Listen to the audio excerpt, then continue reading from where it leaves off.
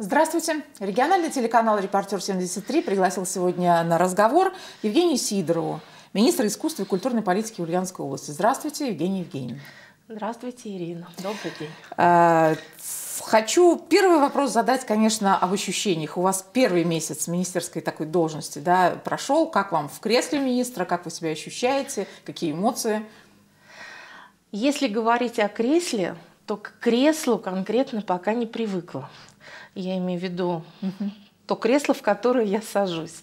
Пока мне в нем не очень комфортно, поэтому я первые 2 недели в него просто не садилась, проводила встречи, совещания за большим столом переговоров, как бы там, где мне было привычно находиться и в должности заместителя министра.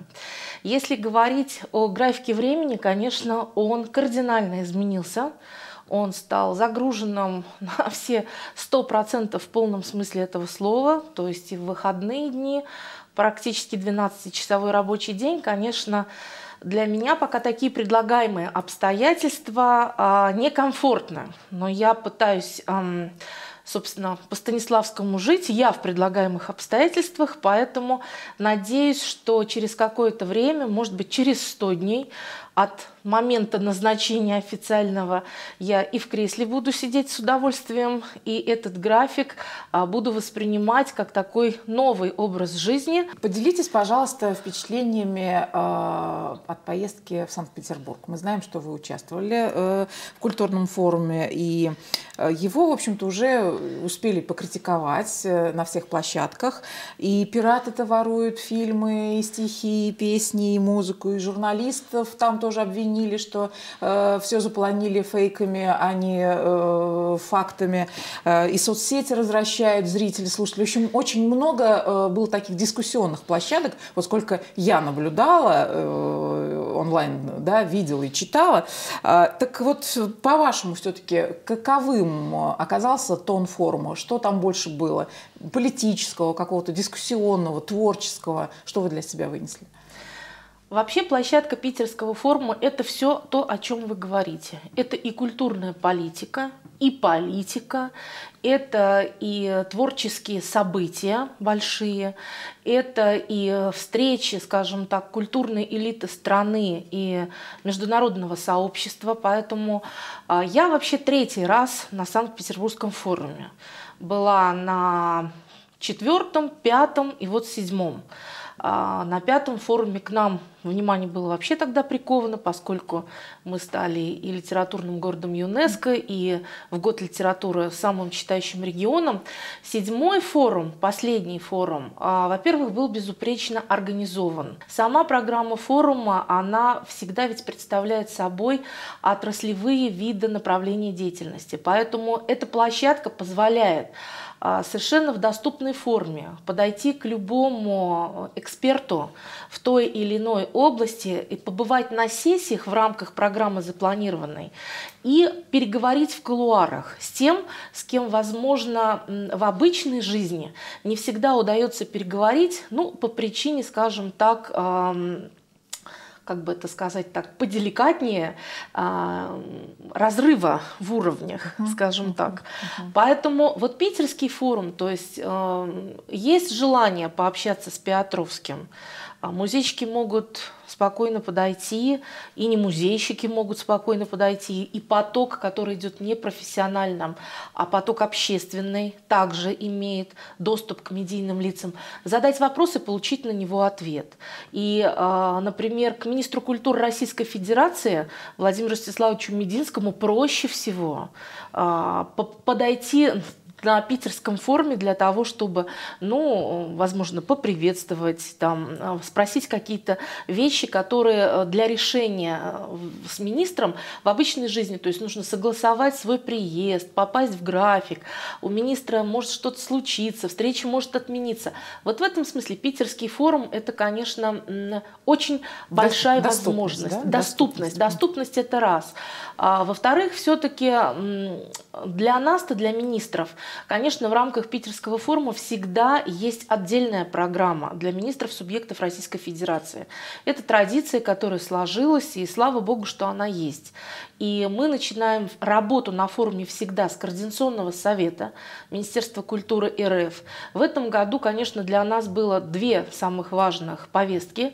Это стартующий 13 декабря год театра в Российской Федерации, где были уже расставлены Министерством культуры РФ все акценты, подписан план проведения года театра в Российской Федерации, значит, определены ключевые мероприятия этого года. И второй вопрос – это, безусловно, реализация национального проекта «Культура», где мы все участвуем в этом процессе. То есть там уже нам говорили более подробно те кураторы, которые занимаются проектами, эксперты, наверное, не кураторы, а эксперты, которые сопровождают эти проекты от Министерства культуры РФ. Мы получили контакты, нам немножко приоткрыли какие-то вещи, связанные с методикой, там, расчета показателей. То есть пока до конца эти документы в субъекты не поступили, но на форуме в рамках Корсовета мы уже это все обсуждали. Мы увидели рейтинг, скажем так, эффективных ИОГВ в отрасли культуры, то есть их поздравляли эту десятку. И я для себя взяла на заметку понять, из чего все-таки этот рейтинг формируется, поскольку мы во многих рейтингах в десятки входим, в том числе там, по продвижению чтения и так далее, мы шестые среди субъектов. Вообще по реализации государственной культурной политики мы пятые. А вот как-то в рейтинге Министерства культуры Российской Федерации мы туда почему-то не попадаем. Хочу разобраться в этой ситуации для того, чтобы, возможно, в следующем году заявиться на этот конкурс и попасть в эту десятку. Также очень важно, опять-таки, там впервые я об этом увидела, это активность, медиаактивность субъектов отрасли культуры. Есть тоже такой рейтинг, поэтому мы с нашей пресс-службой для себя тоже эту задачу определили, понять, по каким критериям. То ли берется, снимаются какие-то срезы, как работают субъекты с порталом культуры РФ, то ли к этому ли есть какие-то еще дополнительные критерии. Поэтому однозначно мы будем в следующем году принимать участие и заявляться на эти два конкурса.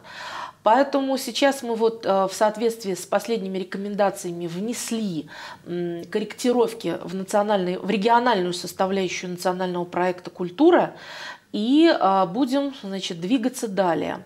Что еще интересного было на форуме? Безусловно, я докладывала от субъекта на 4-й международной книжной конференции, поскольку мы земля литературная и получаем высочайшие оценки. Вот хочу похвалиться. Недавно, как вчера, к нам пришло еще одно очень приятное известие, что Союз писателей России ходатайствовал о присвоении 3 губернаторам Российской Федерации статусов губернатор литературной России. В их числе губернатор Ульяновской области Сергей Иванович Морозов. И 4 декабря, когда в Москве будет отмечаться 60-летие Союза писателей России, Сергей Иванович туда приглашен для того, чтобы в торжественной обстановке получить этот статус, ему присвоенный. Почетное. Да, поэтому мы земля литературная, к нам внимание в этом смысле приковано всей страны, я не побоюсь этого слова сказать. И было, безусловно, приятно в этой конференции практически через одного докладчика слышать об Ульяновске. Вот пока очередь дошла до меня, мне уже модератор сказал: вам 3 минуты, какой-то просто анализ. Я говорю: да, я понимаю, потому что до меня заместитель Роспечати Владимир Викторович Григорьев говорил о том, как совершенно замечательно прошел форум молодых писателей фонда Филатова в Ульяновске этой осенью, когда здесь в течение недели мы почти 151 человек гостей встречали, звучали хорошие такие оценки экспертные от наших друзей, которые работают в программе «Литературные города ЮНЕСКО», поскольку мы единственный в России литературный город ЮНЕСКО, здесь тоже была дана нам оценка. Поэтому Мне всего лишь осталось сказать, что в регионе есть этот системный комплексный подход к развитию литературной темы, к позиционированию чтения, что мы не останавливаемся на достигнутом, мы продолжаем двигаться, у нас есть новые инициативы, новые задумки. И, знаете, в связи с тем, что было сказано, что Питер, заявка Санкт-Петербурга не поддержана на конкурсе «Всемирная столица книга», я решила воспользоваться ситуацией, знаете, и что называется, ковать железо пока горячо, заявить на этой конференции, что раз заявка Питера отклонена, то мы будем формировать заявку на Всемирную столицу книги, представляя Российскую Федерацию, если нас поддержат. Какая похвальная, быстрая реакция. Так, оценили ее? Да, ее оценили, и мы уже приступили к обсуждению, поскольку заявку нужно будет формировать до марта 2019 года. То есть времени остается немного. Времени остается немного, и она, конечно, должна будет быть поддержана, поскольку эта страна направляет только одну заявку. Я так могу себе предположить, что нашими конкурентами, возможно, будет Иркутская область, которая в этом году получала статус литературного флагмана России, самый читающий регион. Заместитель губернатора, ну так, впечатляющие цифры называл бюджетных средств, которые вкладываются сегодня в Иркутской области в развитие этой темы. Я думаю, что Красноярск, он всегда традиционно с нами бывает на этих тематических сессиях, конференциях и так далее. Но почему-то у меня есть внутреннее ощущение, что все-таки у Ульяновской симбирской земли гораздо больше есть шансов, потому что мы на самом деле литературная земля. И все то, что мы делали последние, особенно 5 лет, они должны перевесить, скажем так, чашу наших конкурентов, если они все-таки будут вместе с нами участвовать. Поэтому мы очень надеемся на то, что именно нас выберут, и Россию будем представлять мы на этом конкурсе. Так, прям заряд оптимизма от вас получен. Но, Евгения, хочу спросить про, так скажем, природу тогда этого оптимизма. Да? Ведь это понятно, что культура вообще во все времена таким просителем была, да, и финансировалась-то по остаточному принципу. Это сейчас изменились времена, вообще ритм жизни другой. Сейчас форумы, сейчас проекты, сейчас грантовые, да, такая сильное, очень сильное движение грантовое. И все это здорово и интересно. И идеи, которые зарождаются там снизу, они сверху спускаются, они могут не только принести там пользу, но и они могут действительно реализовываться там на 100 и на 150%. Это все здорово. Но все-таки дефицит средств существует, дефицит кадров существует. Если говорить там о сельской культуре, тоже можно говорить. Так чего отрасли культуры все-таки не хватает больше? Средств, идей, грантов, кадров? Наверное, всего в равных долях, я бы сказала так. Этот вопрос задают всегда традиционно, потому что на самом деле ничего не изменилось. Формирование бюджета такое же, то есть мы финансируемся по остаточному принципу. Но я всегда говорю, что бюджетный процесс – это живой организм. Все равно в ходе исполнения бюджета рассматриваются реестры первоочередных расходов, и, как правило, к концу года ситуация меняется от первоначально принятого бюджета. Я в этом году, как руководитель, впервые прохожу процесс формирования отраслевого бюджета. Какие-то вещи, конечно, узнаю впервые, потому что раньше я к этому процессу привлекалась с точки зрения планирования событийных мероприятий. То есть сейчас я вникла во все составляющие бюджета. Да, он сегодня для нас недостаточный, это правда. Общее пока ассигнование, которое на культуру есть, это 1 100 000 000, скажем так. У нас, к сожалению, не все обеспечено, но вы заметили, что я оптимист и знаю, что по исполнению бюджет прибывает. Но в любом случае мы еще ведь не только бюджетные средства получаем, мы еще и зарабатываем свои внебюджетные средства. В этом году мы для себя запланировали увеличить рост доходов на 7% по отрасли для того, чтобы, возможно, обеспечить какие-то вещи на развитие, которые мы понимаем, что не будут профинансированы из бюджета. Да, шаг большой. К нам были вопросы, в том числе от бюджетного комитета. Не будет ли это обременительно для населения, потому что мы понимаем, это в любом случае услуга, которую покупает население. Но мы проанализировали ситуацию 2 последних лет и поняли, что сегодня мы перевыполняем тот план, который себе как бы вот определяем ежегодно. Поэтому решили вот таким образом попробовать, если мы поймем, что у нас, скажем так, есть какие-то сложности в достижении этих показателей, конечно, мы в течение года будем корректироваться. Но сегодня наш бюджет, он же имеет и федеральную часть. Вот здесь, наверное, знаете, Ирин, немножко есть вопросы, мы эти вопросы задавали, собственно, на Корсовете, к федеральному Минкульту. Ведь для субъектов Российской Федерации, правительством Российской Федерации определены уровни софинансирования регионального и федерального бюджетов для достижения целей национальных проектов. Для Ульяновской области это 97% федеральный бюджет и 3% региональный. Пока наш бюджет сформирован из соотношения 82 на 18, то есть 82 федералы, 18 мы. Если все-таки с 2019 года федеральное министерство примет к исполнению данное постановление, а я считаю, по-другому быть не может, то мы, конечно, за счет 15% высвободим свое софинансирование и сможем еще обеспечить что-то у себя внутри отрасли.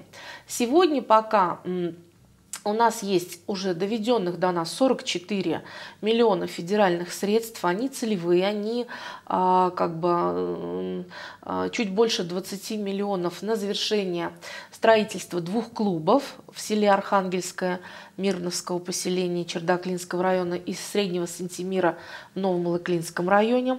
Там у нас еще пока просматривается вопрос на 2020-2021 год начало строительства еще 3 клубов совместно с федералами. Это Красный Яр, Чердаклы, это Меликесский район, Никольское на Черемшане и еще один клуб Дмитрия Помряскина, Старомайнского района. То есть вот вы задали тоже вопрос о культуре на селе. Мы в этом направлении двигаемся. Надеемся, что федералы и 3 следующие заявки поддержат, потому что софинансирование субъект на них предусмотрел. Это, безусловно, программа «Местный дом культуры», по которому мы, кстати, тоже получаем не самые, скажем так, большие средства из федерального бюджета. И это вопрос, возможно, опять-таки для меня, для встречи с заместителем министра культуры, для обсуждения, как мы можем здесь увеличить объемы получения федеральных средств.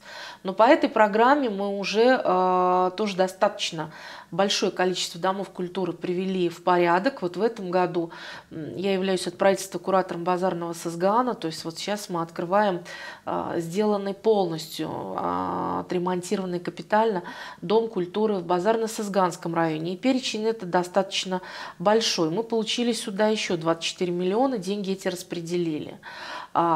Есть деньги, которые мы получаем по программам, которые курирует партия «Единая Россия».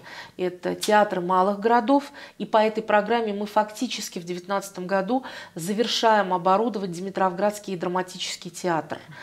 Ставим точку, то есть они будут укомплектованы полностью. По этой же программе мы работаем с театрами, по второй партийной программе, Тюзы и театр кукол мы работаем тоже не первый год. Здесь у нас мы получили в этом году 16 миллионов на театр кукол. И мы, предусмотрев свое софинансирование, планируем, что мы получим 200 миллионов федеральных средств для того, чтобы начать реконструкцию театра юного зрителя. Потому что это тоже будет проект достаточно крупный, поскольку мы увеличиваем в соответствии с проектной документацией количество мест в зрительном зале. Я думаю, вы в ТЮЗе у нас были. Конечно, он маловат уже стал, поэтому это такая очень масштабная реконструкция, общий объем средств, который получается чуть больше даже 300 миллионов рублей вместе с федеральными деньгами. Это наша задача. Эти деньги добыть. Я по-другому здесь сказать не могу, потому что для нас это очень важно.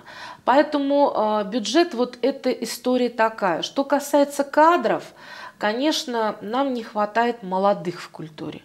Это понятно. Хотя сегодня все-таки уровень заработной платы не такой, как там, допустим, 5-6 лет назад. Все-таки 597 указ президента по увеличению, в том числе, выполняется. И все-таки средняя заработная плата сегодня, она по отрасли даже чуть-чуть больше, чем средняя экономическая по региону. Вы думаете, что именно из-за уровня заработной платы не идет молодежь в культуру?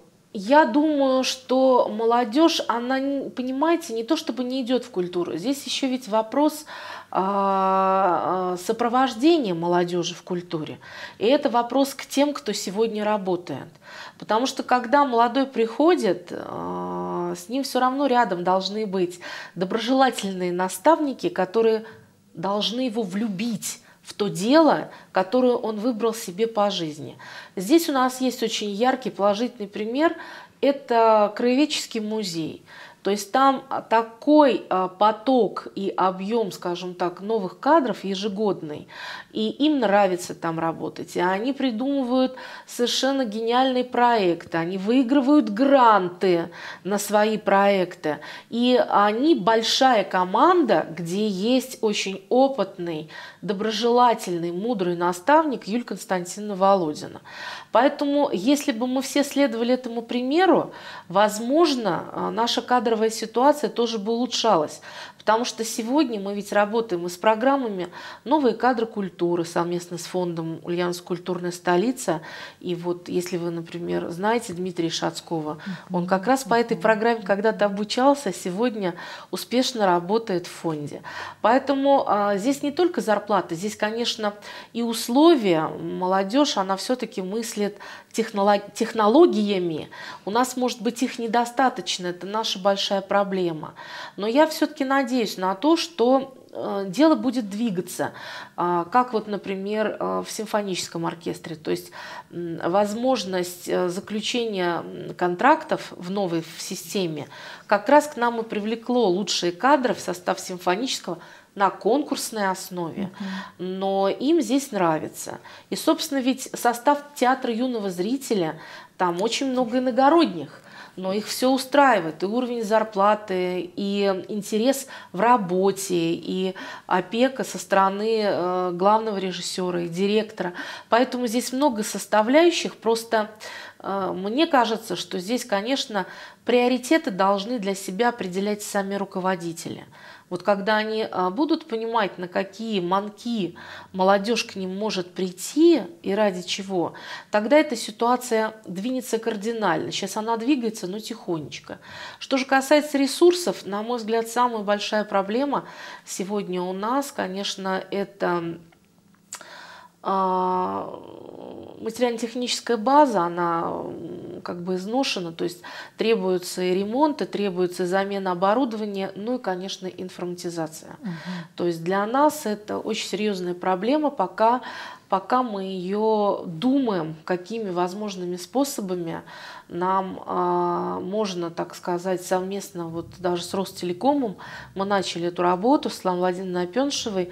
Надеюсь, что все-таки мы как-то подвинемся в этом вопросе в том числе. Ну, я так понимаю, что стратегия развития тех же музеев, да, 2030 года, который вот планируют, да, и вообще вот это новое законодательство о культуре, которое планируется сейчас принимать, оно, естественно, в корне отличает стратегию от предыдущей, и, наверное, здесь будет отражение всех вот этих вещей, о которых вы сказали.